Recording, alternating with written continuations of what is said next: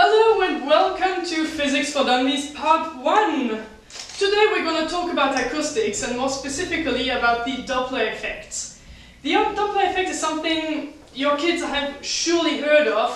It's the amazing wow when a car is driving past, most of all Formula 1 or a racing car.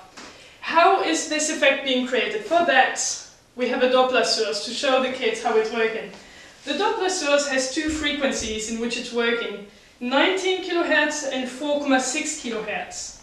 The reason for these two frequencies is that everybody will be able to hear the 4,6 kHz, which is extremely annoying, but not the 19. Why not? A human body, when born, is able to hear from 20 Hz to 20 kHz, but that decreases with the age. And the teenagers, lovely kids they are, you will be having at school, cannot hear 19 kHz anymore. That means that you will be able to have 5, 10, 20 working groups, all working like that with 19 kHz. That means you'll be hearing nothing. Quiet classroom, better results. A very simple way to show how it's working is to have just two pieces of paper, which you fold it like that. These will represent waves. The height of your wave is how loud it is. The distance between the peaks is your frequency. This means that this wave is a quiet, high voice, whereas this wave is a loud, low voice. This is exactly the effects we will be having when a car is driving past.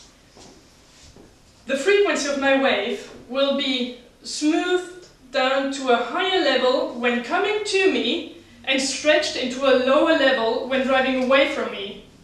We will demonstrate this with my colleague Jana and Birgit here, which is once again going to shop for shoes and has to stand in front of cars passing by. And we'll have a look at what that does to her. Jana, if you're ready.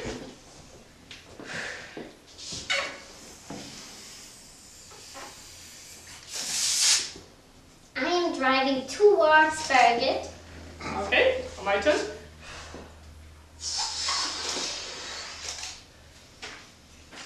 I'm driving away from Birgit.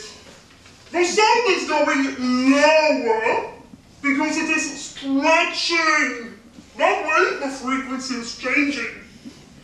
This is the principle of the Doppler effect, which in a second we will have a look at on a computer with a measurement on measure software. See you right over there.